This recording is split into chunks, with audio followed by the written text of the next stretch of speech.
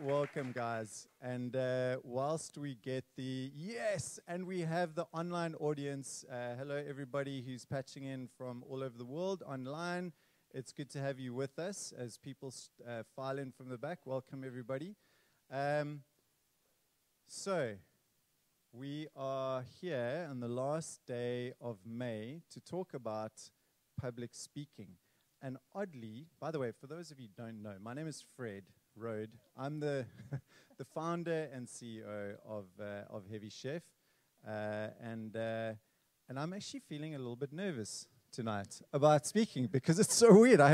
First of all, I've spoken on stage, I would say comfortably a few hundred times, and tonight I'm sharing the stage and the virtual stage with two freaking world champions. So no pressure. I hope I'm doing okay so far. But just first of all, just a quick introduction to Heavy Chef and what it is that we actually do. We're not a cooking show. For those of you who are wondering, you did potentially stumble in here thinking you'd get food and treats. That's not going to happen. We are going to get a recipe, a world-class recipe on how to speak in public. Hopefully, it'll be a better masterclass than I'm going to be able to give you. But the whole purpose of Heavy Chef is literally based around the core belief that we have in that we believe that entrepreneurs can change the world for the better. So if you're thinking of all the challenges that we face in this country and particularly on this continent, as well as around the world, I mean, I think if you look at hotspots and hubs, entrepreneur hubs around the world, it's entrepreneurs that really affect change more efficiently and faster than anybody else. So it's that belief that we coalesce all the learning that we provide, and we aim to inspire people essentially to start new projects and then empower them through the lessons and the recipes and the events, the community sessions, the learning programs that we host to succeed. We also, it would be remiss of me not to mention our partners that have supported us along the way. We've been around now for a couple of years, and from the outset, we've been supported by just an unbelievable portfolio of partners who align with this belief around entrepreneurship and the power of starting projects and empowerment, particularly PayFast, some of whom are here tonight. Look, mine, Crystal, Terry, I see you guys. Welcome. And also the Zero crew, who've also supported us right from the beginning. We've also got the Eclipse team here tonight. Steve, Jackie, there we go, right up front, there we go. And new member, Shahad. Welcome, sir. Good to see you.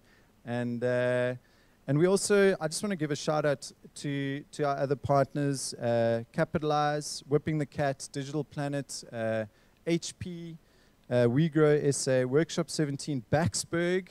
I'll talk about the prize tonight as well involving Baxberg. So Fruit, Good Leaf, Parcel Ninja, Creed Living, and sadly they couldn't be here tonight, which is usually the crew that come here in force, but Howler, Black Magic, Isazayo, the team backstage, pulling all the strings and twiddling the knobs, making the magic happen.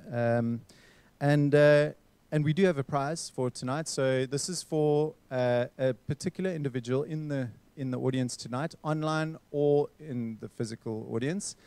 So the prize will be awarded to the best question of the evening, fielded to our two illustrious guests, Mark and Verity.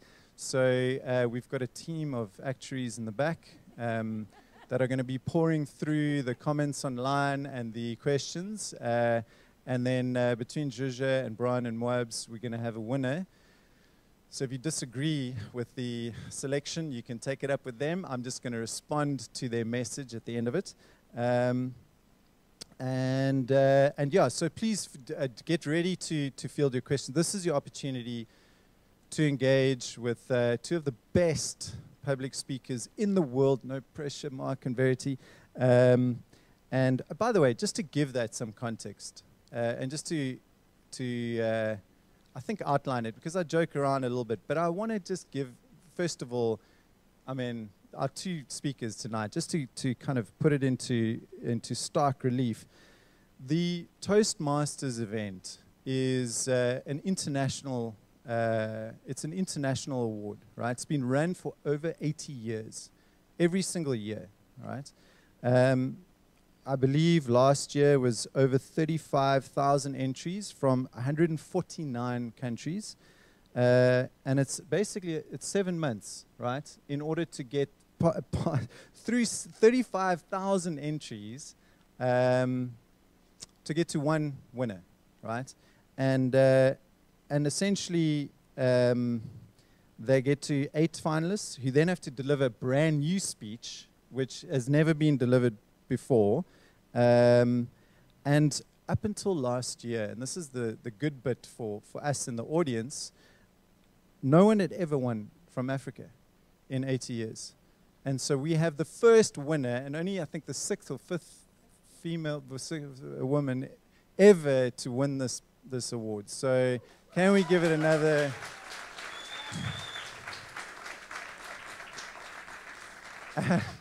And I'm very, very, very proud to call Verity my friend, and it's such an honor to have you here on stage once again, because just a little bit of side trivia for those who have been following Heavy Chef. Verity was our first ever speaker at Heavy Chef. So, so welcome back. In a kitchen. In a kitchen. And there was only 6 people in the audience. From humble beginnings. Okay, so those are, by the way, our values are humble and ambitious. So, so humble beginnings. And just super stoked to have Mark with us as well, who I've engaged with now a few times, and he's just such a generous, absolute legend of a man, and just somebody that I really admire. And having seen some of his work online, you know, we are just very, very privileged tonight. So, okay, guys, so let's get cracking. Let's get stuck into the questions. What we've done is we've fielded some questions from the community prior to this, and I want to obviously just tee it up, and then we'll allow you guys to have a bit of a shot at it. By the way, the prize tonight is somewhere around here. It also includes a book, Verity's book. It's brand new, signed by Verity, and it's pretty freaking awesome. So,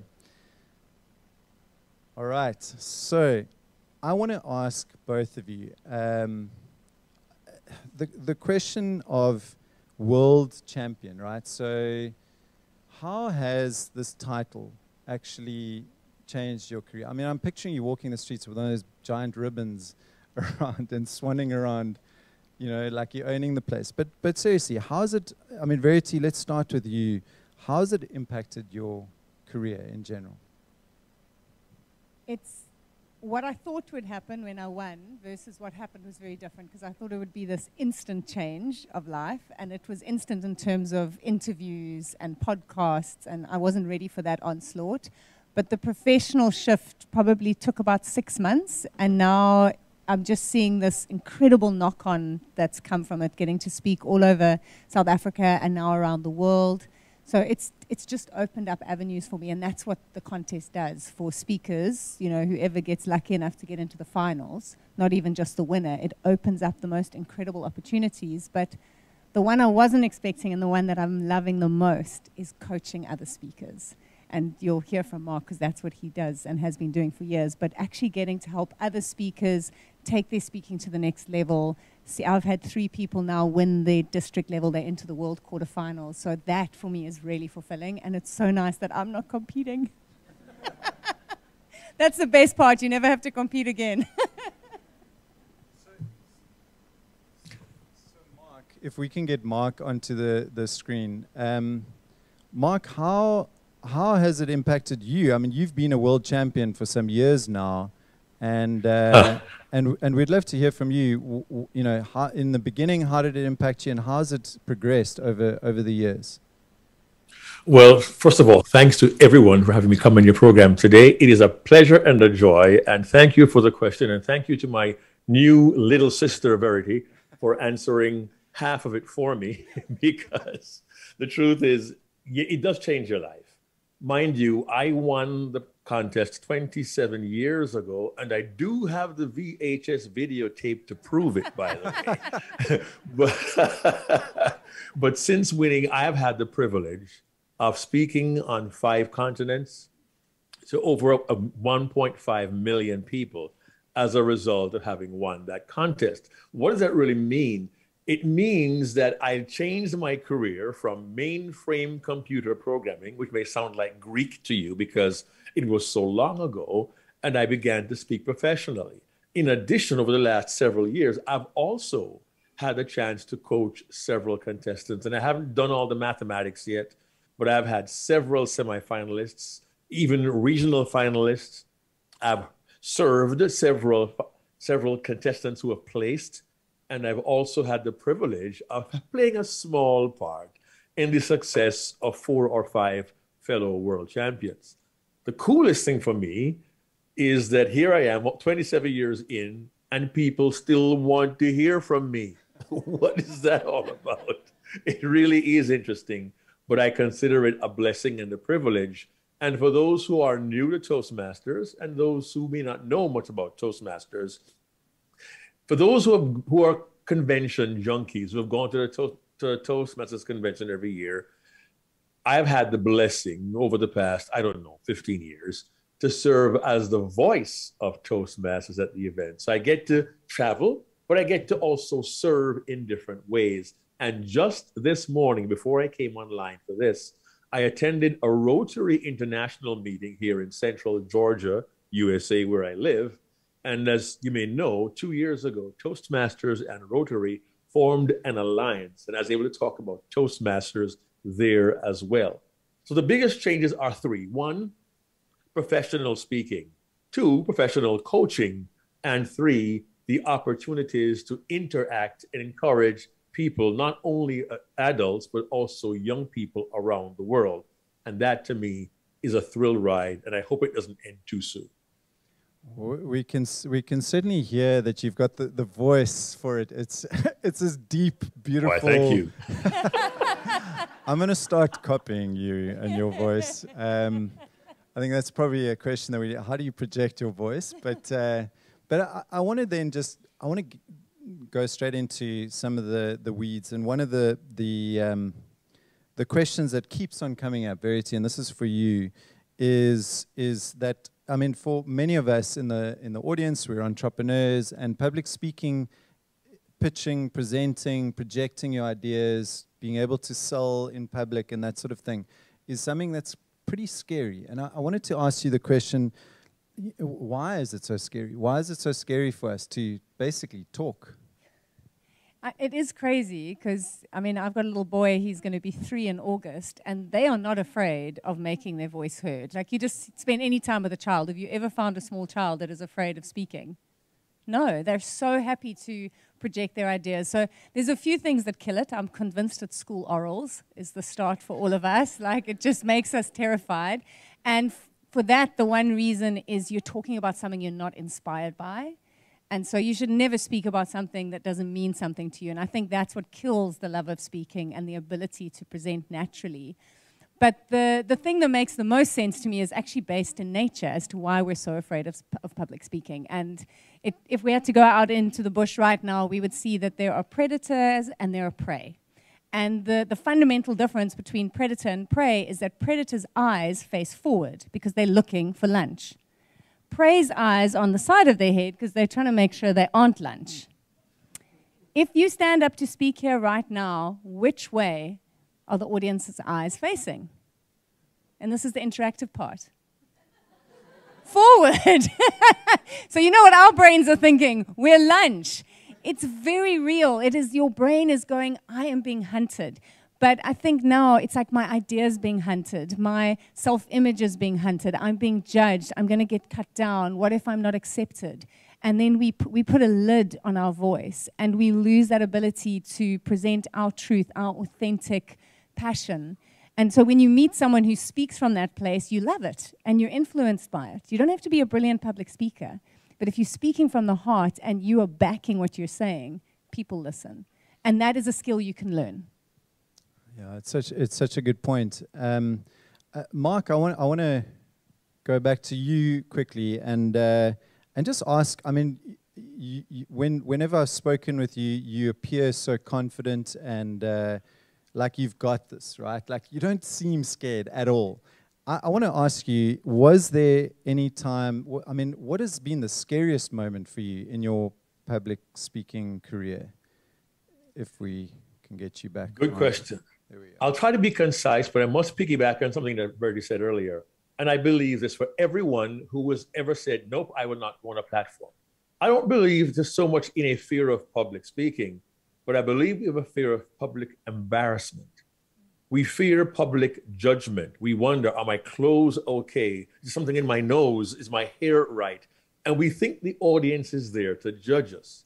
I will declare this, for the most part, your audience does not want you to fail unless you're in a speech contest against them.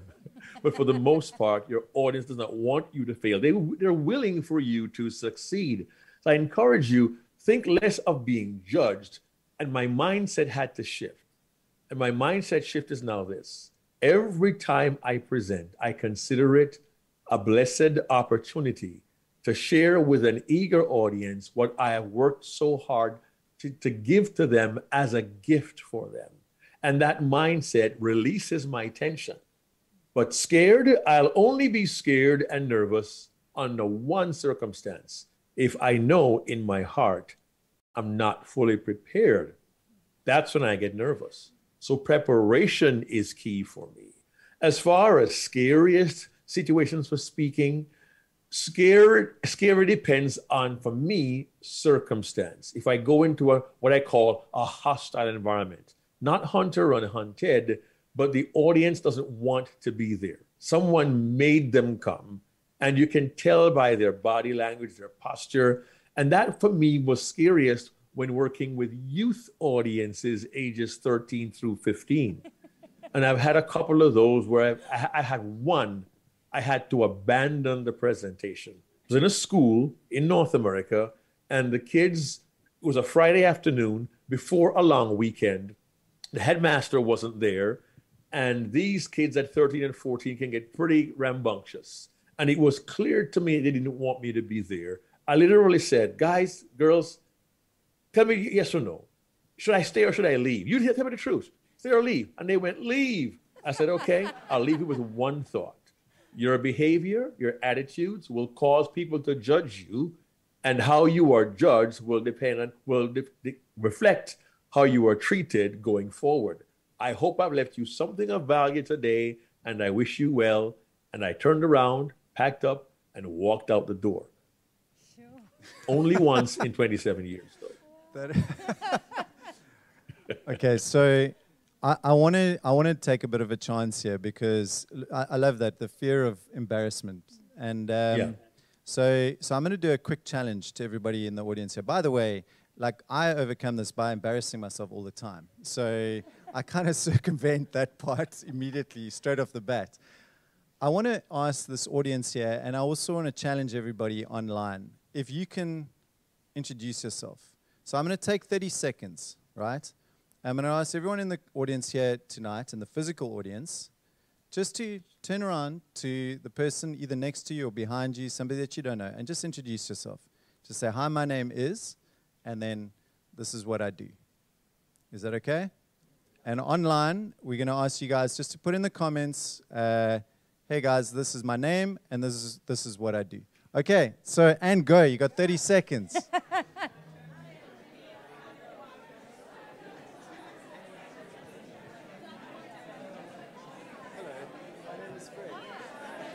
I want a sip of wine. Yeah.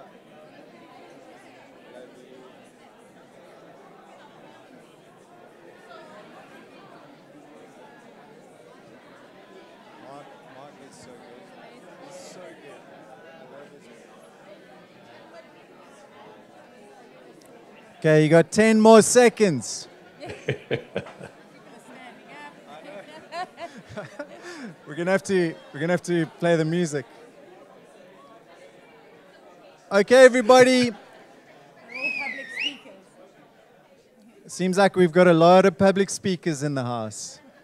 Well done, guys. And look, that was the start, right? So afterwards, we're gonna have time to network and get to know each other a little bit better, so you can take those conversations a little bit further. By the way, one of the things that we've really realized, as much as Heavy Chef is a learning platform with content at its center, it doesn't work without community, right? And the way we've structured it is peer-to-peer learning. So the people that we host on our platform, people that we have doing the interviews and providing the recipes are entrepreneurs themselves. So I encourage you guys to stick around afterwards, go up to somebody you don't know, introduce yourself, hand out business cards if you still have any, or just tell each other what your LinkedIn profile is, and then take it from there. The people online, encourage you guys just to engage with each other, and again, just if there's somebody interesting, reach out and say hey and connect. I mean, this is how we work. This is how we build a community, right?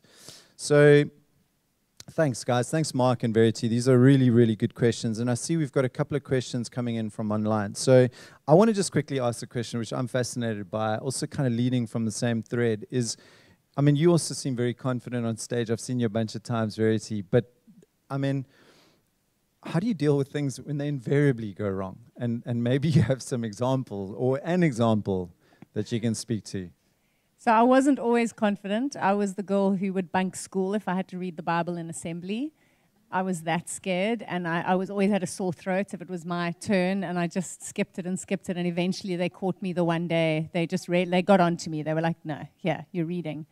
And I mean, you get these involuntary things happening. You know, your throat closes up, the mouth gets dry, your stomach starts doing flick-flacks. You discover that your right leg does a mean Elvis impersonation. And it's like letting you down at every turn.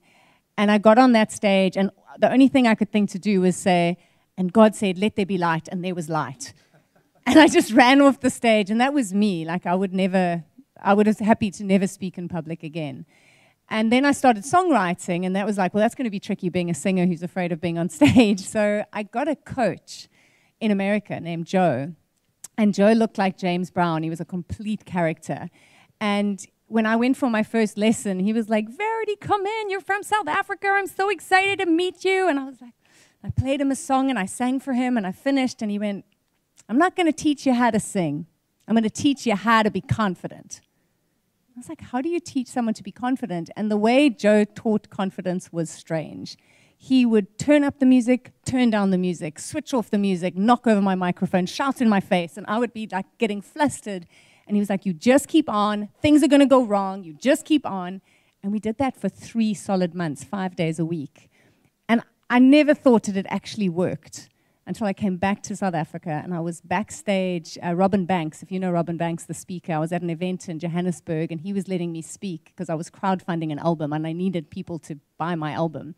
And he gave me this amazing opportunity in front of 600 people, and he gave me a rock star welcome. So I was actually feeling quite confident at that stage, like, I've got this. And I had my little, like, Madonna headset on, and I was like, he's like, ladies and gentlemen, there's this singer from Cape Town, welcome. And I'm like, woohoo! And they're like clapping, and I run up the stairs, and I get to the last step, and I trip, and I sprawl face first in front of 600 people. There was just this from the room. There was no oxygen left, and I was lying face first on the floor looking at stuff I didn't want to be that close to.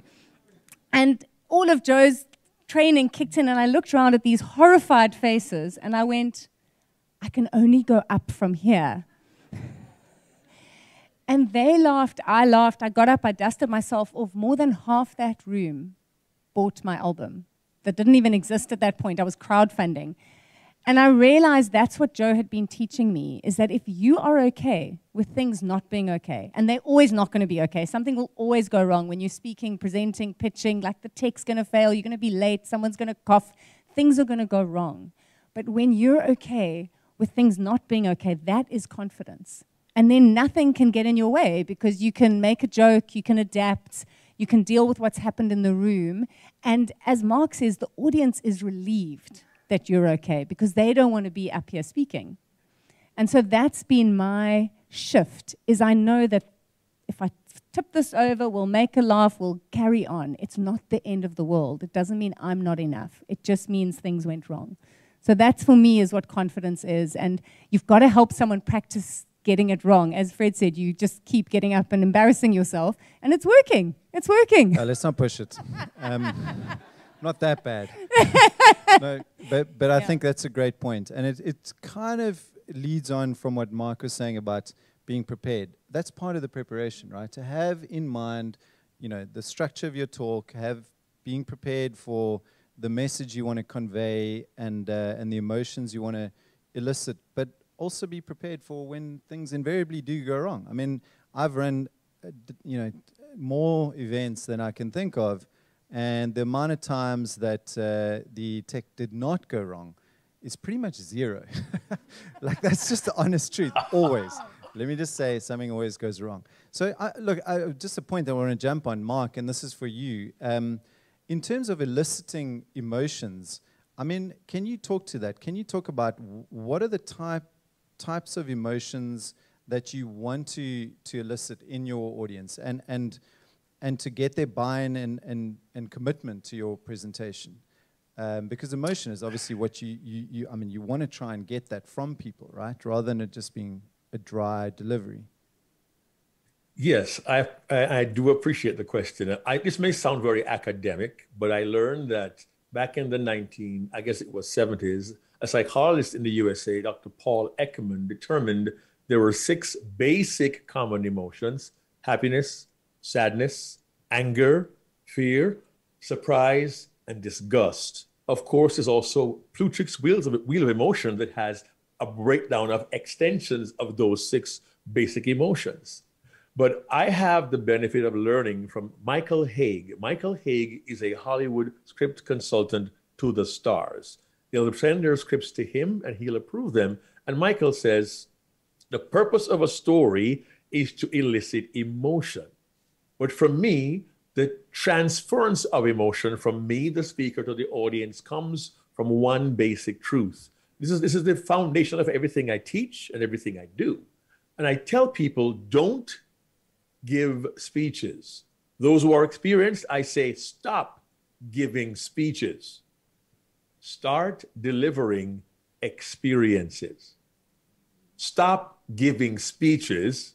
Start delivering experiences. And one simple way to do that is with stories. And to go deeper, when I tell stories, I say don't really retell them, relive them. Introduce us to the characters. Take us into their situation. Let's hear their voices. Let's experience their emotion in conversation. Let's feel the conflict they feel. Let's feel the pain that we feel. And when telling your own story, go back to that time and that place. Relive the emotion and allow that to flow from you in its most natural form. If I try too hard to make the audience cry, they'll see right through me. But if I share from my heart what I experienced and connect with the audience, the emotion generally flows more easily. My last thought on this particular question is this. At times, we aren't able to elicit emotion because we are too mechanical, too pedantic. We focus so much on the facts and figures, the stats and the numbers. And if we simply turn some of those numbers into people, emotional connection is made and your audience buys in to your message and to your story. That may sound like a mouthful, but to crystallize that down, characters and stories are connectors. When we become the characters and relive the experiences, then the audience is not just hearing it, they're actually in the story themselves. And it can make a very big difference for the emotional connection. It has to be overshadowed by one more thing. Well, actually 2. It's authenticity and vulnerability. And very quickly, almost a year ago, Verity Price was very vulnerable when she told her sad story to the world, but the world received it and named her a world champion. So I think it works. Cheapers, that's a great answer. I love that, delivering experiences. And I think that rings so true. I have a bunch of questions from the online audience, so keep them coming, guys. One, which is it's quite a personal question, which I think it's quite cool. But Stephen Davey has asked, and I suppose this is for both of you. But the question is, I find that the first few minutes of any engagement sets the vibe, make or break. Yet this is when I'm most nervous. what do you do to settle your energy for starting out the talk? Mark always says ladies first, so I will answer. He's such a gentleman. So, I mean, there's simple things like, and I mean, if you've seen Amy Cuddy's work on the power of body language, just having a power pose before you go on stage. And I mean, if you can't do it, if you're in a room, it's just sitting back, being aware that you're not closing down your body, telling your brain that you're in danger, just opening up your stance and taking deep breaths and breathing out more than you breathe in. Because we hold our breath when we're nervous, and if I'm breathing out, I'm telling my brain I'm safe. So that's little things you can do before. And I mean, I know before my TEDx talks, I speak for a living. I was nervous, and I was walking around backstage with my power pose and my breathing, and that helps. But then also having a prepared introduction where you've decided, how can I get a reaction from my audience, whatever I'm looking for, in those first 30 seconds. So I've got that nod, and I've got those warm eyes on me, because the eyes are what are scaring us. And if I've got people nodding, and then I find my few friendly faces, I go, okay, these are my safe people. But it's preparing an introduction that gets you into the presentation, into the story instantly. Not like, thank you so much, I'm sorry that my PowerPoint's not working, because that's going to disconnect you, and then you can't find your feet again. You practice that. The rest can be from the heart. But a clear opening where you intentionally have decided how you're going to get the audience's connection with you, that helps to set you up for success, and that's the preparation. That doesn't happen naturally. I love the fact that, as you said, that there were a bunch of people just putting their shoulders back, getting all stretchy. And Mark, would you like to add to that? Sure. Briefly, yes. There are others. There are ways to get ready even before you say your first word, and there are a couple of ideas. I know some people meditate. Some say prayers, which I do. Others have a playlist in their earbuds that they'll play just to get them pumped up and ready. They think like, I'm here to pump you up, I'll be ready. And they do that to get themselves ready. There's one more thing you can do in terms of your introducer's words, the master of ceremonies words. If you write, and I recommend you do this, write exactly what you want the master of ceremonies to say, and write an introduction that is not your CV or your biography, but rather why you are there, why they need to hear what you have to say, in such a way that the introduction given by the master of ceremonies sets you up to go right into your presentation. That way you don't need to set the bar yourself. It's also wise, as Verity says, to have opening remarks that are not about the weather or the traffic, unless that is directly linked to the remarks you want to make. You want to start off with a bang. So whatever you need to do to prepare yourself, please do that. I'll offer one other quick tip for meal events like breakfast meetings or dinner meetings. I repeat, I do not eat right before I speak. The last thing I want to do is have to find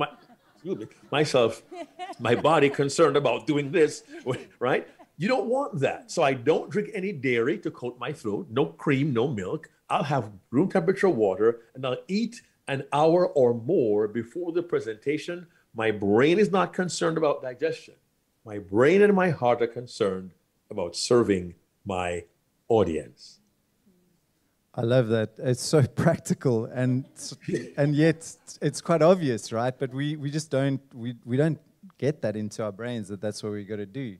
And I think as entrepreneurs, I think we have to get around to the fact that just by nature, we are public speakers. We've got to pitch, we've got to present, we've got to sell, we've got to convince, coerce, and connect, interact with others all the time as part of what we do, right? So there's a few more questions coming from online. I want to open it up to the audience here. And bearing in mind, remember, we're going to hand out a prize of this beautiful Sydney back, as well as some books afterwards. So we do have one question in the back. May I ask that you walk to the mic over there, do the walk of fame, and this is your public speaking opportunity. Thank you very much, Fred. I had a question, either can answer. I just did a quick Google search on how long Toastmasters World Championships have been going on, and found that it was only in 1973 that women were allowed to enter, and that is still pretty shocking to me that there's only 5 or 6 winners. And I wanted to know why you think that is, and for Verity, has there been any compromises you needed to make, such as lowering your voice or changing your posture? So yeah, that's just open up to you guys. Jeepers, that's It's a a great good question, and Mark's Wow. asked me many times in podcasts and interviews. So I think there's many theories as to why it is. I know my sister Kay made it to the World Semi-Finals in 2012, and so I kind Kay of is here, by the Kay way. is here, So, we're gonna put her on she's the also spot a just Southern now. African champion of speaking. Woohoo! And I remember Kay coming back from an in-person conference, which has got 3,000 people in the room. It's a hell of a thing. I mean, I was in my bedroom on Zoom, very different experience. But she came back saying she could see why women maybe weren't placing, because a lot of women, if you are a mother, you don't have time, if you don't win the first time around, to keep coming back. So I think there's something in that, is not a lot of women have got that capacity. And last year I felt like I was doing an Ironman or the Olympics. That's how much space I took up in my life. I was working 3 to 4 hours a day on a 7-minute speech. I mean, it seemed mad, but it was worth it in the end. But I didn't know it was going to pay off. So there's that side. And then I do think, whether we like it or not, physicality does play into bias on stage. I think the virtual world has opened it up. So many more women are placing at country level and getting through now, whereas on a stage, it could be stature, it could be pitch. There are things that, and you'll see a lot of the women might end up in a power suit, although in the 80s, I believe some of them were in beautiful floral dresses and they managed to win. So I think it depends, but whether we like it or not, there can be a bias in judging at times. But what I'm loving is I'm seeing a lot of women placing in Middle Eastern countries and going through as their champions. So something is changing, and the voices and the messages seem to be equalizing, which is very exciting. Mark, can you add your thoughts? Yes, a quick thought. 2018 Toastmasters International World Championship of Public Speaking. That was the first year. First, second, and third were all women. 2 from North America, first and third, and 1 from China, Sherry Sue. She was second in the world, all of 5 foot nothing, cute as a button, and one of my coaching clients. And I was so proud of her to see her come second. But if 3 women can outspeak 35,000 entrants from around the world, then there certainly is hope. I know I overheard when I saw Verity give a talk recently, and she told a simple story about someone who wanted, well, I'll let Verity tell the story of the lottery, of the lottery. Go ahead, Verity, tell the story, the lottery story. Come on. I tell the lottery story. So it's a story about the lottery. So it's a story of a man who wanted to win the lottery more than anything. So he would watch every Saturday, and he wouldn't win, and he'd be back next Saturday watching the numbers, and he wouldn't win. And this went on for months. And eventually one Saturday, when again he hadn't won, in frustration, he looks up at the sky and goes, "Why? Why do you never let me win?" And a voice came down and said, "You might want to buy a ticket." So it's how many women enter is maybe what Mark is saying. But you have to put your name in the hat. That's the only way to win anything. You've got to be in it to win it. That's it. Okay, guys, so we're going to have more questions from the audience. There's a few more questions from the online. I'm going to use my power and authority on the stage and with the mic to ask a question that I've been dying to ask, because I think it's a magical story. And it's a story that I don't think you've really shared much about, which I know because I was there when you won and so on. But I think it's a really amazing part of this is that you... it was the lead up and something that you did around intention. And it kind of relates to what we just spoke about now. That if you don't mind, would you be prepared to share with the audience? Sure. So what Fred said in the introduction is that with this contest, you have one speech that you do for 7 months that gets you to the world finals. And if you get in the finals 2 days later, you need to do a speech you've never competed with. And so part of that winning mindset is, when do you start preparing that speech? So the minute I won Southern Africa, there was 6 weeks before we'd hear if I'd made the semifinals. And I thought, well, I can't wait. So I started looking for that speech. And it found me at 3 o'clock one morning, which is not a great time for a speech to find you. But it woke me up, and I wrote the speech, and it was about my dad and inspiring me to rewrite the story of my life.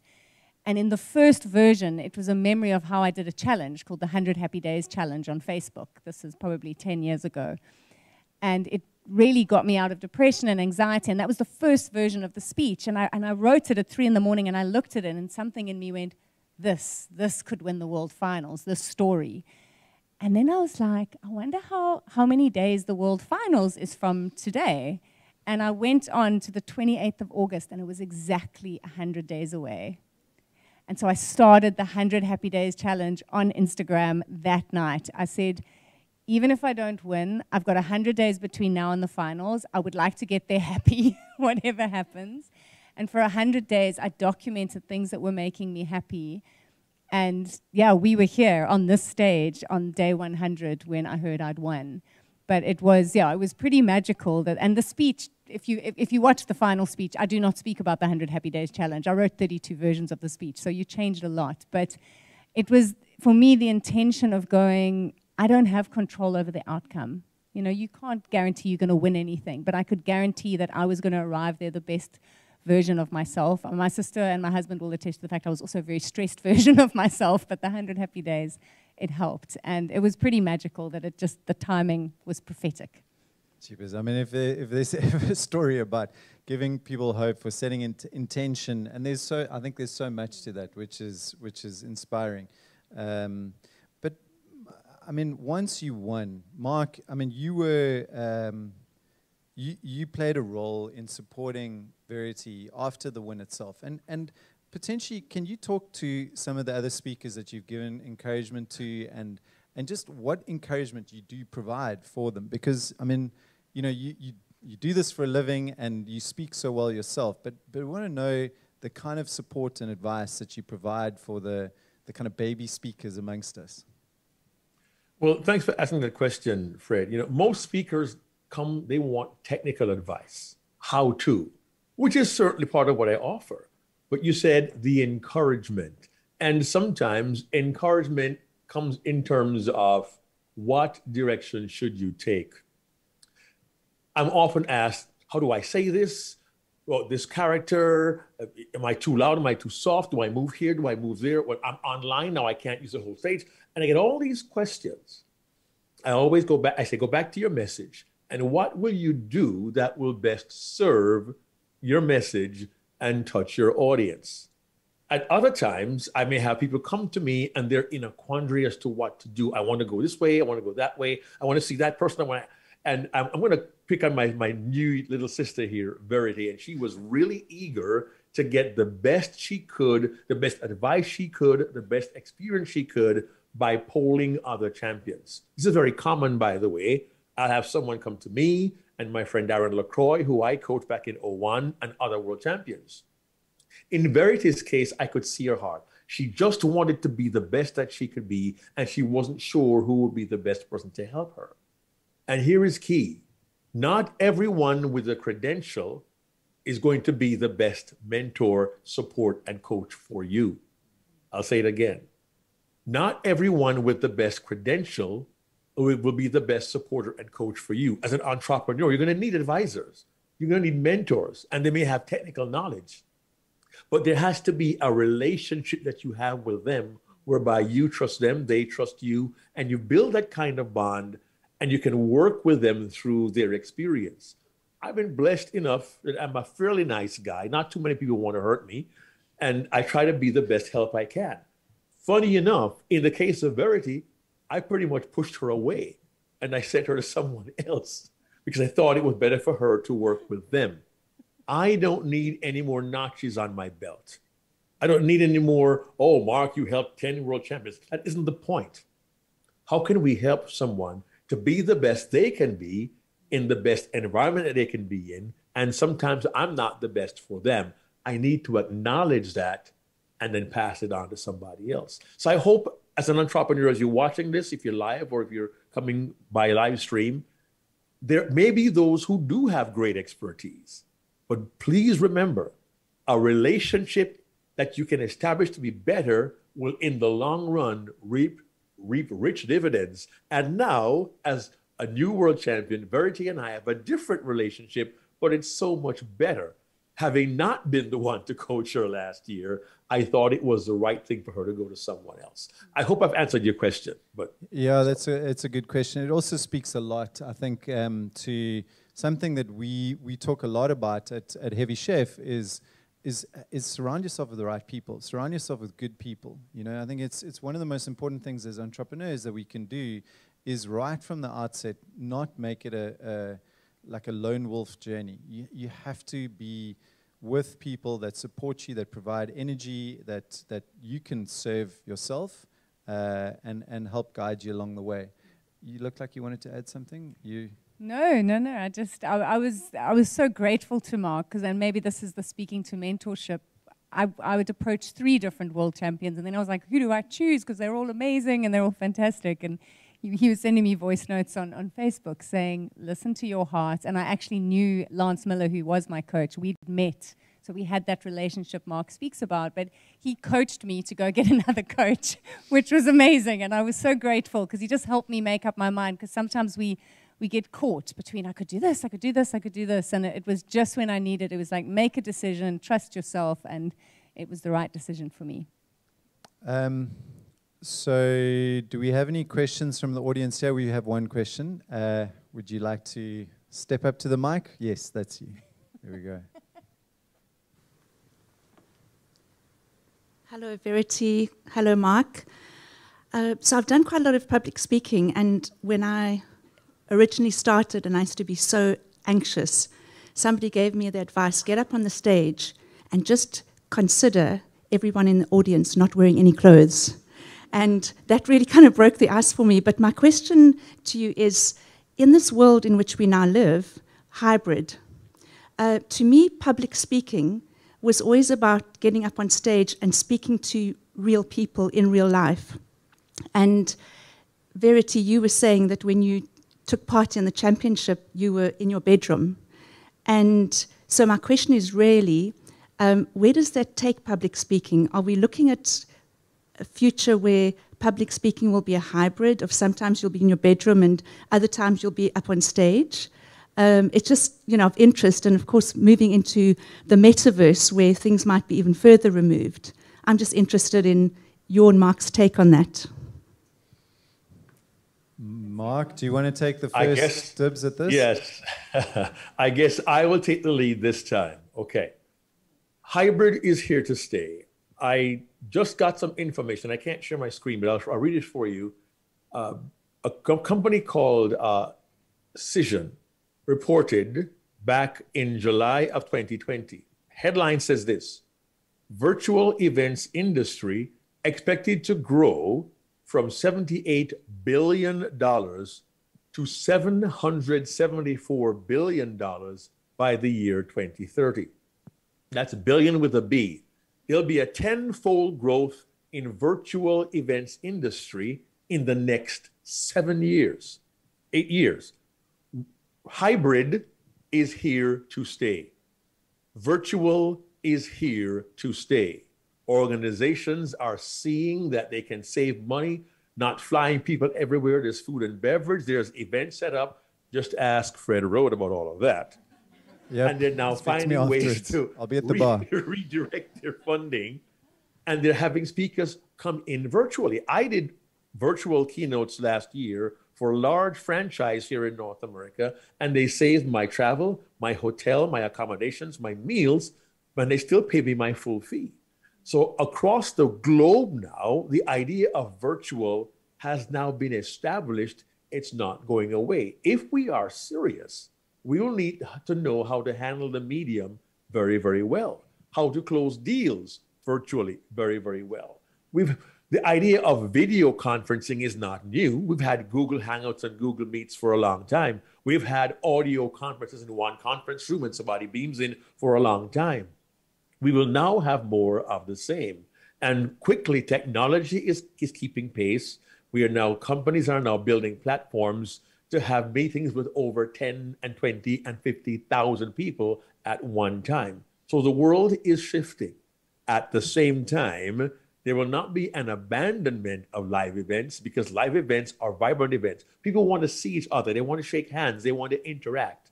So hybrid is going to be very, very common. And I've done hybrid events this year. Most of my events this year were hybrid. Even the ones I was flown to as recently as 19 May, there was a hybrid component, a camera in the back of the room, and someone somewhere was beaming in by a live stream, just as I am doing right now. Isn't going to go away. Let's master the virtual world, learn all that we can, and become comfortable with it. It's now, not the future. It is now. Verity?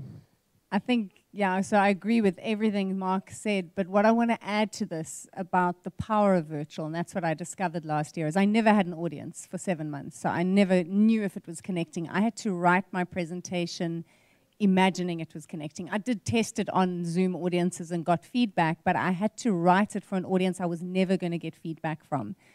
And then I heard the 2020 world champion Mike Carr say something in an interview that really struck me, is that when you are speaking virtually, you are speaking to one person. Everyone feels like you're speaking just to them. Right now, I can't see the people at the back of the room, and they can't see me as well. We all see Mark. He's the same size for all of us, so we all get the same experience of his message. But in a room, depending on where you're sitting, it does create distance between you and the speaker, and I'd never thought about that. And so when we learn to look beyond the camera to someone that we care about, and that audience, I've got a message for you, I've got something I believe in, and you speak from that place, you can connect to thousands of people, whereas in the room, you can only connect to the 100 that are there. And that really excited me, realizing when you get comfortable with the camera and you learn to speak through it, not at it, but through it, to each person, it allows a different type of connection. Not the same as live, but in this hybrid world, I think it gives us an opportunity to connect meaningfully as well. I love that line. Look through the camera. One of my Mark-isms is this: focus on your friends behind the lens. Focus on your friends behind the lens. What that means is, for some people, they get a photograph of their cat, their dog, or their loved one, and they punch a hole in the nose, and they cover the camera lens with the picture, and just the lens alone is the hole. They look at the person's photograph and look through that at the lens.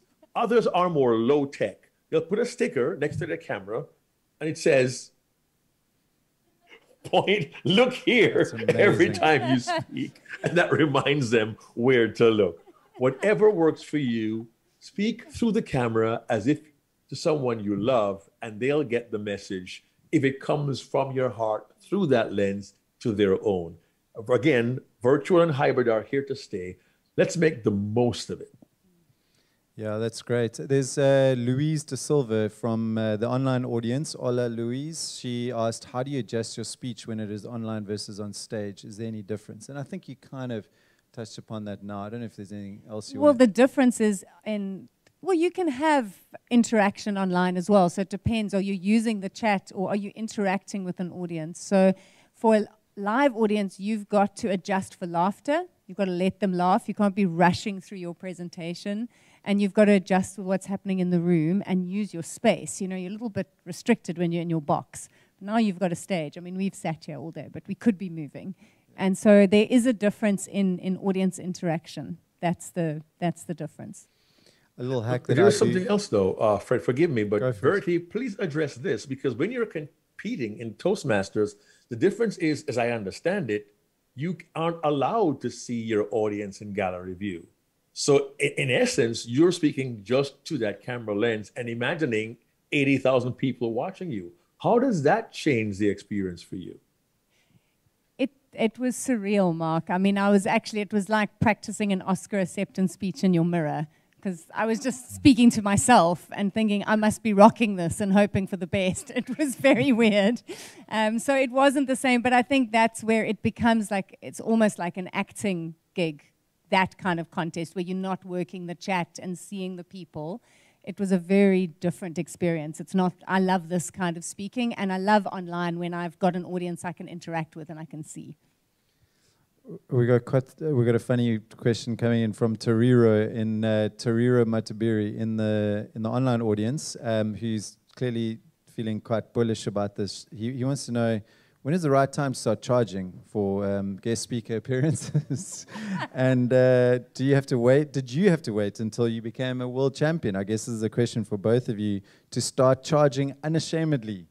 Unashamedly. Unashamedly being the operative word here. Adverb. Oh, Millions.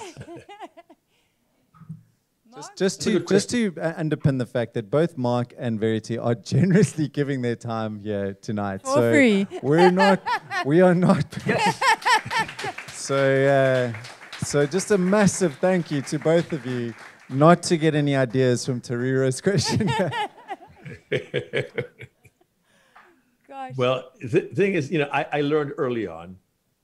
I was very naive, very young at this. I was a mainframe computer programmer when I won the world championship. Verity is a seasoned pro. I didn't know what I was doing. But I learned to speak for free until I spoke for fee. I learned to speak for free until I spoke for fee. And the fee came when I felt I was competent enough. I provided value enough for the audience that it was worth them investing their time and their money to hear from me.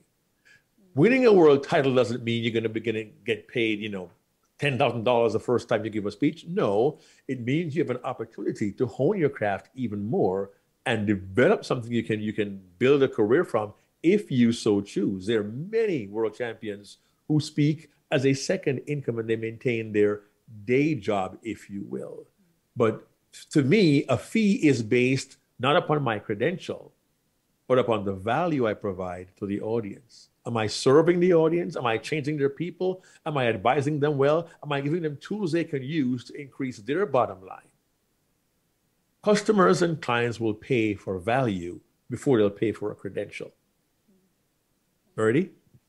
No, I agree. I mean, my experience of speaking was also, I spoke for free until people started offering to pay me. And it's an organic journey. It's not like any other gig where you start and people pay you. You learn on stage in front of audiences, and when it starts adding value, when people have something they can take home, they can apply into their life or their business, that's when you can start attaching a value to it. But one of the funniest things I ever heard was Douglas Kruger, who's a 2 or 3 time Southern African champion who came second in the world a few years ago. Someone once asked him, do you have to be funny to be a professional speaker? And he said, only if you want to get paid. So, so maybe that's like bring in the humor and maybe you'll see the fee goes up. I don't know. That's an interesting angle on it. I want to then talk about, for both of you, just some practical bits then. The one which I think would be useful for all of us is, what is a practical framework, Verity? And let you talk to this, that you can go over or share with us that our audience can use in preparing for a public speaking gig. So there's a few ways to approach it. There's the obvious, have you got a great introduction, an easy to follow body, and a conclusion that kind of has your call to action and ties your whole speech together. So that's the 101 of writing a great speech. But what I realized after winning last year was that a speech or a presentation, it's a gift that you give to your audience. And Mark's been saying that a lot. You are giving it to the audience to take home. And if you've given them something valuable, they're going to make it meaningful for them. So I came up with a way of remembering how to do that by taking that word gift and unpacking it. So your first step for any presentation is get clear on your message. What is it that you want them to know, do, or feel when you finish speaking? So whether it's a pitch or a presentation or speaking at a special event, what's that one thing in a sentence or less that they will be able to say back like the chorus of a song? You know, I remember that was the message of that. So get clear on your message, and that's not an easy step. People, and I think it's Diane Boyer says, if you can't say your message in a sentence, you're not going to be able to say it in an hour. So if someone asks you what's the message of this and you're still explaining yourself 3 minutes later, you don't know what your message is. So get clear on your message, and then speaking to Mark's point, intentionally craft the stories and the personal experience that you're going to put around that message so that it lands in people's hearts. Because if we're trying to come from the facts and the figures, you're speaking to their prefrontal cortex and you're not getting any connection, you're not getting any commitment. So what are the stories I can tell? What are the analogies I could use so that people can see what I saw and hear what I heard and feel what I felt? Then they're going to learn what you learned. Then they're going to take the message home. So that's the I of the gift. The F is to fill in the gaps for your audience. who is the audience you're speaking to, and what are the kind of questions or needs that they might have from you that you need to consider to put into your presentation so that you don't get hundreds of questions at the end. You don't want to leave them getting lost on a point. What did you mean there? And now they're Googling it. You want to keep them with you. So fill in the gaps for them. And the final step that I think makes great presentations is, and that's coming to the conclusion, is that everything ties together. Your last few minutes should just be tying back everything you've said already and reinforcing your message so that that call to action is so clear and so obvious. So for me, think about your presenting as a gift for the audience. What am I giving them? What is the message I want them to know? What stories am I going to tell that bring that message to life? Have I considered the gaps my audience might have that they need me to fill in? And am I tying it together? The last thing you ever want to do is trail off and miss that opportunity to connect in your conclusion. Yeah, that's amazing. It's a gift to us, I think, just to be able to remember that as a beautiful mnemonic to remember. Mark, can you talk to maybe some tactics that you've deployed or that you use that you could potentially share with us? In terms of delivery or preparing delivery for a presentation? Yeah, delivery. How narrow do you want to go with that? Well, it's something that comes to mind, something that potentially we've not heard of or... Thank you. All of us prepare our presentations, and the truth be told, don't tell anyone I told you this, but most professional presenters have prepared presentations. Toastmasters says every new project, give a new speech, which is great to build your chops, so to speak. But most professionals have 2, 3, or 4 presentations that they give over and over again. And very often they're hired just to give that presentation. It's prepared, they know it cold. But one technique I find very helpful is we have our stories in our presentations. But if we replace one of our stories with a story about the client, their organization, their leadership, or their people on the ground, what that tells your client is you did not just come to deliver your speech from your back pocket, but you took the time to find out about them, where they are, their struggles, their joys, their sorrows, their wins, their losses, but you truly took time to understand them where they are, and you replaced one of my stories to one of their stories. That's now personalizing and customizing it just for them. One of my habits, friends, is when I'm asked to do a conference, I ask, what's your conference theme? And what would be a win for you? What do you want your audience to walk away with? By asking those 2 questions, the organizer knows I'm concerned about them and their objective. I'm not just coming to bring a Mark Brown wow speech and walk away with a paycheck. It makes a significant difference when you and I as presenters customize our presentations for audiences, and when you and I as entrepreneurs show our clients and our prospects that we understand them, their business, and why we are best able to serve them and their business, and thus secure their business. Think of customization as a means of building the relationship, and hopefully if you do that well enough, it can serve you in your business, but more importantly, serve your client, prospect, and audience as well. That's great. Very, very, very cool. Thank you, Mark. Also, I just love the thread of service that you bring through everything that you do, and I think that's it's such a beautiful way of living, really, to think about it. Even as entrepreneurs, think about who you're serving. You are not the hero in the story. The people that you serve should be the heroes, and I think that's it's something that we've learned at Heavy Chef as well. Guys, we've got time for a few more questions. Philip, we have a question. Do you want to step up and introduce yourself, please? Hi, my name is Philip. I'm a corporate consultant. I've been running a consulting firm for the past 7 years. And I'm lucky enough to be a mentor at Allen Gray. And Mark, I'm also a software engineer in the training, so I'm graduating at the end of the year, frameworks. And my question is, when did you guys realize that you wanted to serve a bigger purpose? When did you realize that this is what I want to do? Did you sit down with yourself and say, I see a need for what I want to provide in the world, or I want to solve a problem? Do I want to inspire people to become more? I want to see the world change. When did you see that? When did you decide that I want to be bigger than this? I want to play a major role in people's lives. And yeah. Okay, that's a big jump question in for first. both of you. Big question. I'm going to jump in first. Yeah. Okay? Because I remember when I was leaving high school in 1920, I left high school in the 70s. For those who are wondering, I'll be 61 years old in a couple of months. And the only evidence is my gray eyebrows. I deliberately did not use the eyebrow pencil Like today. a fine wine. Yeah. Well, listen, you're the ones drinking the wine. Nobody told me to bring wine today. But We try to entice you to come to South Africa, Mark. But in Jamaica, when I was growing up in high school, before we left our last year, our classmates would write funny things about us in our annual yearbook. And what they wrote about me, I've since used in my presentations. My high school buddies wrote, always seen in the center of a crowd, relating one of his experiences to his listeners, who have to make sure they have their dictionaries with them for frequent consultations. Back in the 1970s, my high school classmates saw me as a presenter when I didn't see it myself. I was a mainframe computer programmer who was minding his own business, and I entered my Toastmasters contest on 2 hours' notice to replace someone that was never my plan.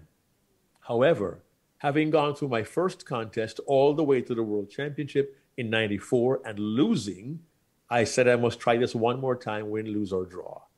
And after winning in 1995, and I suspect there are individuals in the room live with you, Fred, who weren't born when I won that contest, I felt I needed to share the messages inside me. I believed I had received a gift, and for me to not use it would have been a betrayal to my creator. And I believe with all my heart, I am called to serve in this way. It may sound super spiritual, but it really is what I love to do. And I consider myself privileged to get to do what I do every single day, both as a presenter and as a coach for other presenters as well. That's my story. Oh, that's amazing. I mean, Jung spoke about, don't think about work, think about your vocation. And the word vocation comes from vocare, which means your calling. And I think we should all think about that. What is our calling, right? So, Verity. So mine felt like a calling because at 4:15 in the afternoon on my 20th birthday, which was the exact time I was born, and I'm very big with numbers and it all has to be meaningful. If you spend time with me, you'll realize that. I remember dates, it's ridiculous. But out of nowhere, I felt called to write. And when I finished writing, it was a song because there was a verse and a chorus and a verse and a chorus, and I didn't know where it had come from. And in that day, it felt like someone switched on a tap because these songs kept coming and I kept writing and I had to get over the stage fright. But my ego was convinced I was meant to be a superstar and I was going to win Grammys and I was going to tour the world and it was all going to happen for me. And so I got caught in a struggle between maybe what my soul wanted and what my ego wanted. And so when my music career didn't work out and I'd crowdfunded an album and everyone was saying, please come speak about the crowdfunding, come tell us about the thinking. And then I'd say, can I bring my band? And they would say no. And I'd go, that was not my plan. And the speaking suddenly started happening for me. I realized that your ego has one idea for your life and your soul has another. And my soul's idea was, my job is to teach people from some of the hard lessons I've learned. And Mark spoke about my winning speech last year. It was about being miserable at 40 and how I turned that around. So I've realized that my calling is to share what I've learned with people, and hopefully it helps them to maybe not have to go through some of those things, and it gives them hope and inspiration. But when I got out of the way of my ego's idea of what my life should look like, things really unfolded for me. And this is a tough industry. But I found it much easier to be a professional speaker than I did trying to be a professional singer. So I think when you're doing what you're meant to, the door's open. You still have to work hard, but yeah. So it's been there since I was 20, but it took 26 years for me to finally get something that looked a bit like a Grammy. Well, you've done a Took her fine job of it. 26 years. 26 years to become an overnight success, Verity.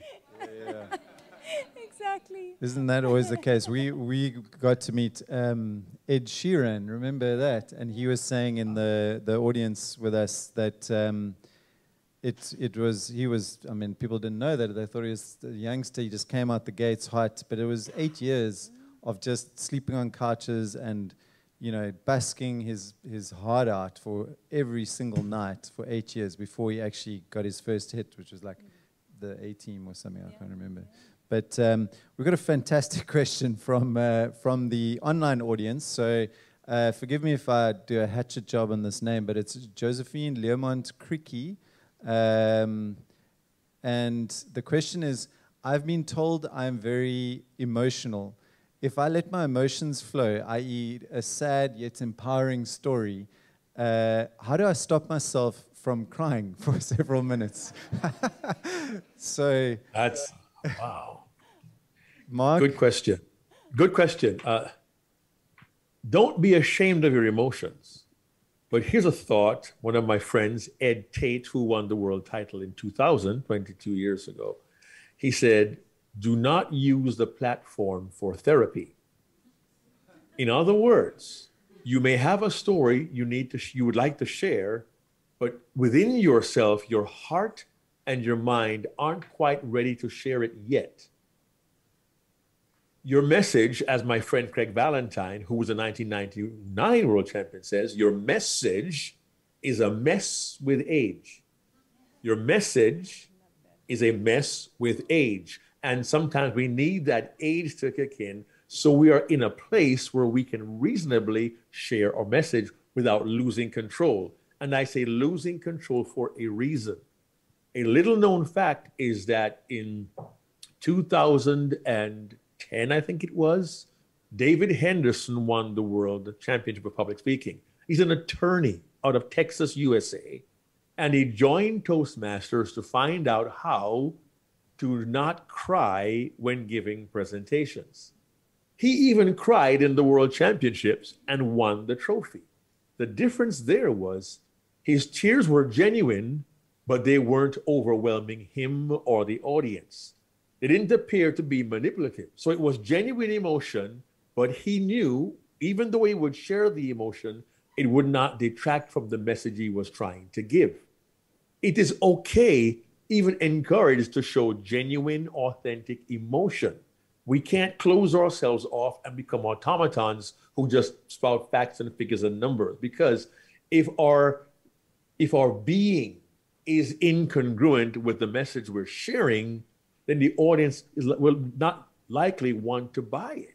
If we're going to say we're enthusiastic and don't tell our face, our audience, our prospects won't buy it. If we express frustration and we don't show it, it's less likely our audience is going to buy it. So be honest, be authentic, be natural, but be sure you will not get lost in the emotions. You go to a dark place and can't find your way back. That's my only word of caution there. It's a great answer, and thank you, Josephine, for a great question. We've got a bunch of questions in the audience. Can we start with you, sir, if you wouldn't mind grabbing the microphone? 1, 2, mic check. Hello, everyone. Evening. That's why I always start with checking the mic. I'm always nervous when it comes to talking. I just have 2 simple questions that are troubling me. When you are preparing, let's say, a speech, and then you select a terminology, when you find or when you come to the audience, then the terminology that you are using is contradicting with the understanding of the audience. What do you do? Secondly, in the process of preparing a speech, then let's say you have involved the story. You are thinking the story, it's well-trained, it's known by everyone. But when you find this particular audience, the audience doesn't know the story, And now the meaning of the speech is becoming more vague. So in that particular situation, what do you do to make sure that the message of the speech is still contained and also it's received by the audience? Thank you very much. Gosh, great questions. Two very good questions. Very Thank you, good sir. questions. Just by the yeah. way, the rule is normally one question but per, he got them in there. But those he are got them pretty in good there. questions, so we'll let this one slide. So on the first one around terminology, and I don't know, I mean, my sister, I don't know where you got it from, but it was like you should write a speech so that an 8-year-old would understand it.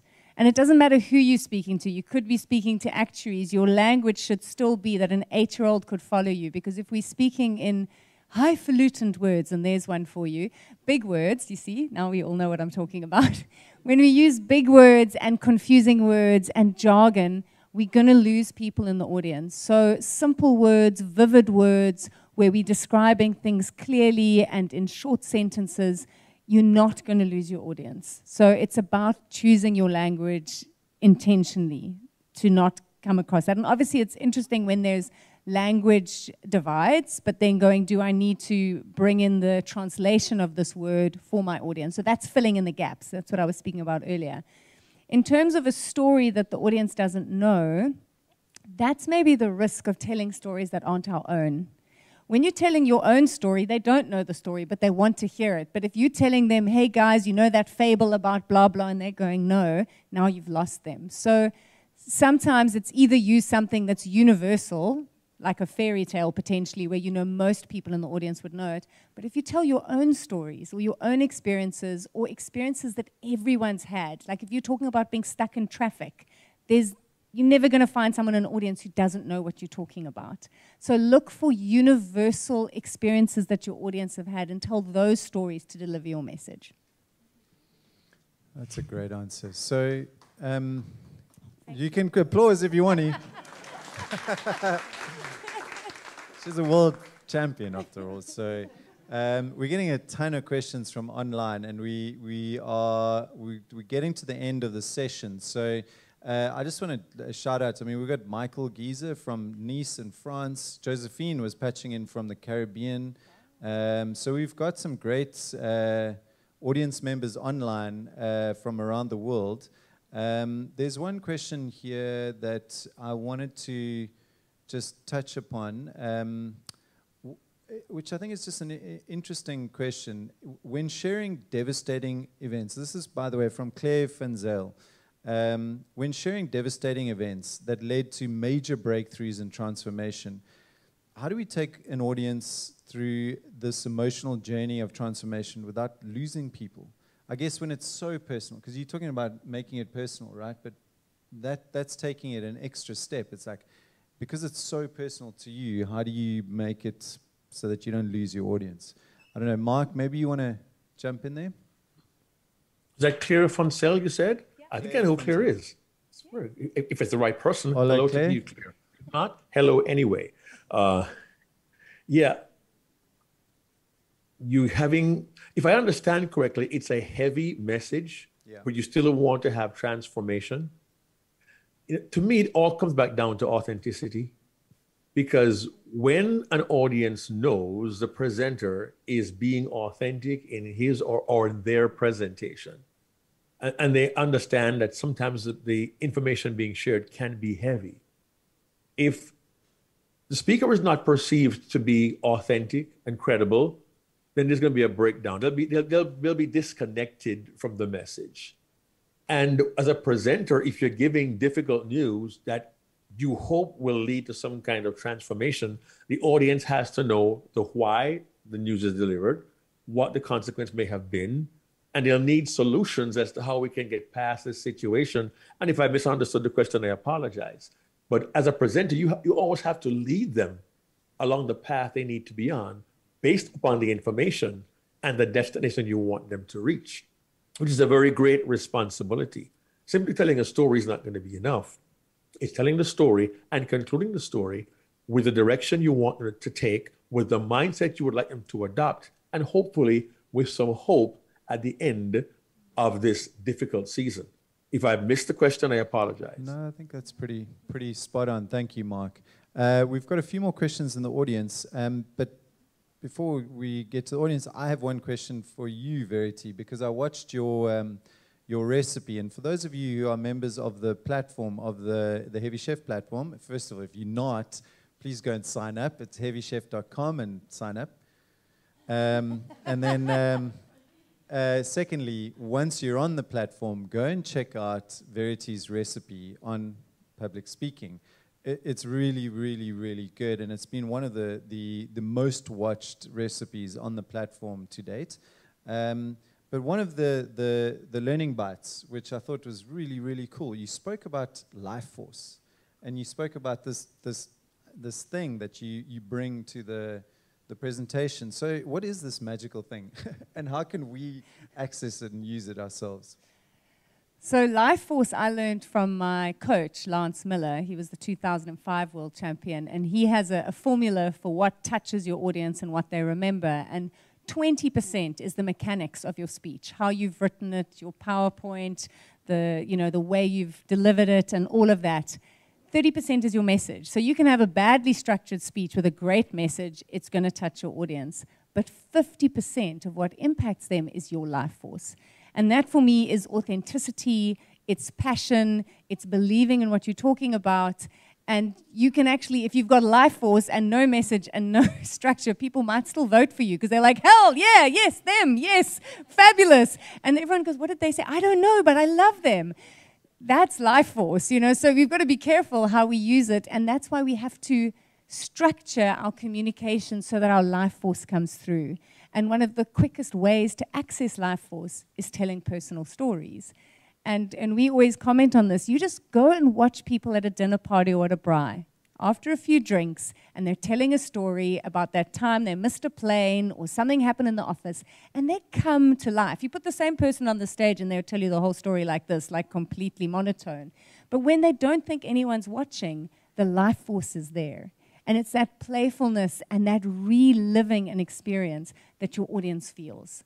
And so you have to practice and create presentations that let your life force come through. If you're boring yourself while you're practicing your pitch, you're missing the life force. Go back and look at, can I change the content so that I can put myself in here? Yeah, I think that's extremely helpful for us. And that doesn't just apply, by the way, to public speaking. It also speaks to presenting your message or pitching for investment or whatever it is. Bring your life force, because it is part of that thing which makes it so authentic and memorable, right? We had a question at the back there. If you want to do the Walk of Fame. There we go. And also please introduce yourself so that our actuaries at the back can consider you for the prize. Hi, I'm Brendan. I'm going to make a generalization and ask for a generalization in response. When I still had a job and was working in the corporate sector and would bring Americans over into the UK institutions, I always felt that they were brilliant at presentations and they always sounded the most convincing. And I think we've been kind of Hollywood conditioned perhaps to the American accent. And so, and I do find the American accent maybe easier on the ear and easier to follow and listen to. So what are your thoughts on the South African accent, which is maybe a little slower and harder on the ear? And can we carry ourselves internationally? And if not, what do we need to do? Thanks. What a great question. I'm so glad he asked that. That is an amazing question. I'm just totally going to answer it like this and see if that works. I'd love to hear from Mark. Yeah, Mark, let's hear because from I've you, lived in sir. America and they love our accent. But I'd actually love it to hear from Mark, I've who's noticed, however, from Barbados. They never use the South African accent in movies, right? They always use Australian accent. Because they can't do it. Yeah, it's true. Listen to Leonardo in Blood Diamond. Mark, what are your thoughts? Accent? What accent? I don't have an accent, man. I'm just a regular Jamaican man. I don't have an accent. I sound like my friends. It's not about, the thing is, I always say this: your accent is an asset. Don't lose it. Use it. I'll say it again. Your accent is an asset. Don't lose it. Use it. What I've learned is, and look, I have clearly modified my accent not only for this audience, but being a global speaker, South Korea, Saudi Arabia, Lithuania, Switzerland, I try to neutralize my accent somewhat. Okay, because when I'm with Jamaicans, I sound different. I get that. But there's always a hint of something Caribbean in my accent. It prompts my audience to lean in a little bit. That's a nice accent. And it almost makes them pay a bit closer attention. Do I try to sound so Jamaican to force them to listen? No, it's hard enough work being in Saudi Arabia with a Jamaican accent, speaking English to people who normally speak Arabic and slowing down to accommodate them. But I am proud of my Jamaican heritage. I will not deny it or hide it. And I believe with enough careful diction, my accent will still allow me to be heard, understood, and because I'm unique, it'll also allow me to be remembered. I don't make any effort to be American because American means different variations of accents. I live in Georgia in the South where they say y'all all the time. You know, I could go I'm in New York, my name is Mark. Hey, Mark, how you doing? Forget about it. You know, how you doing? Forget about it. If I go to Boston, it's Mac. Hey, Mac, where's the car? All right, so the accents are changed. But allow yourself, give yourself permission to be yourself and confidently yourself and bring yourself to your world, to your prospects, to your clients. Bring your whole being to every meeting, every presentation, every conference. And don't be afraid or ashamed of who you are. I say, be proud of who you are. If some skinny, knock-kneed, buck-teeth Jamaican kid can be a world champion and travel the world, then my friends in South Africa, so can you.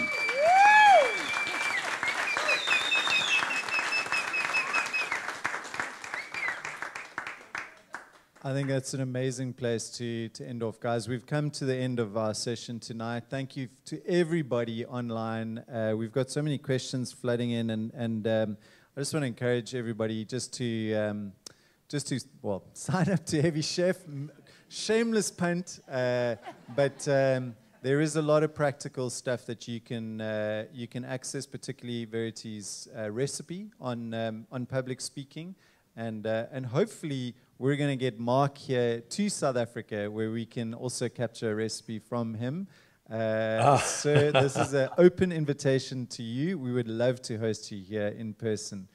And wow, I would love that, Fred. I've been to SA twice, and I have met Douglas Kruger and several individuals there. And I don't have a recipe to offer them on Heavy Chef, but I would encourage everyone who's interested in mastering public speaking to consider the Unforgettable Presentations podcast, where my partner Darren LaCroix, who I coached, by the way, to be the 2001 world champion, and I, every week, we interview speakers or we share wisdom that we've gained over the last 30 years on public speaking to help you develop that skill, and eventually you'll present your own unforgettable presentation. Any platform, check us out. You might learn a thing or two. Fred, thanks. Amazing. We will put all the links on the show notes. We'll also email everybody in terms of the event report. I also encourage everybody to have a look at Verity's book at the back there. Buy a copy if you can, and Verity, I'm sure, will find the time to sign it this evening. That is, if she's not mobbed by fans after this. Just a last word of thanks to our two speakers. First of all, congratulations for all the amazing work that you've done and the achievements that you've achieved.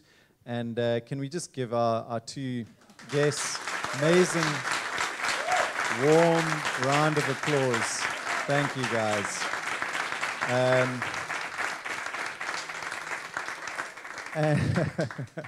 And I have a reminder from my team of actuaries at the back there that they have deduced who the winner is, and it was quite a tight one by the looks of things. I see there's quite a lot of chatter on the WhatsApp feed.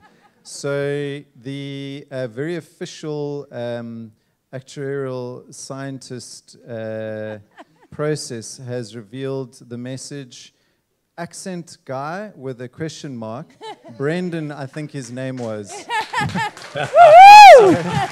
Well done to Brendan. Brendan, the accent guy, congratulations on the prize. We have, you weren't supposed to come up, but you can. Here is the prize. There you go. There you go. Congratulations, Brendan. And there were a few people online who were close contenders, but thank you everybody online for patching in. It was really great to see the chatter and all the comments and the questions. Thank you, Mark. Thank you, Verity. Please, guys, stick around for a bit. Thank you to all our partners and to Workshop 17 for hosting us. And talk amongst yourselves, get to know each other, interact. This is where the magic happens. Have a drink, buy a book, and come say hi. Thank you.